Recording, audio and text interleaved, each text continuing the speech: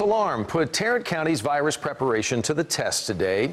A patient was put into isolation at Fort Worth JPS Hospital. Jason Allen is in Fort Worth for us tonight. So medical professionals are already considering a few changes to their plans after what unfolded today. Tell us more.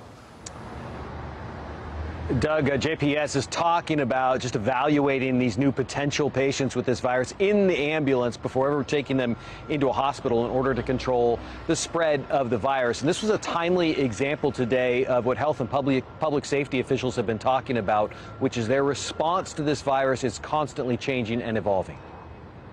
A patient brought in by ambulance to Fort Worth's JPS Hospital Tuesday had flu-like symptoms and had been to Italy. But after putting them in isolation and suiting up in a full protective suit, doctors determined it was a false alarm.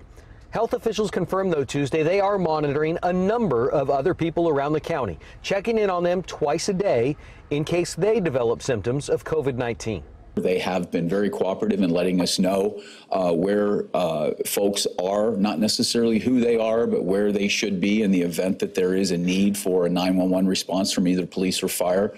Fort Worth's fire chief said beyond plans for responding to individual patients, the city is continuing to prepare for a worst-case scenario. That would include how to keep public safety departments and the city operating, even if large numbers of people were sick or needed to be isolated just in case.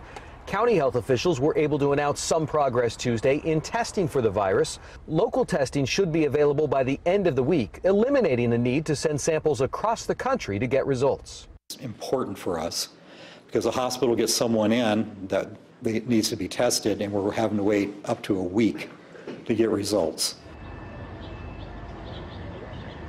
The fire chief told leaders here at City Hall tonight there is still a lot about this situation that they just don't know, including how it could impact community events going forward and the potential financial impact that it could have as this whole thing evolves. Live tonight in Fort Worth, Jason Allen, CBS 11 News.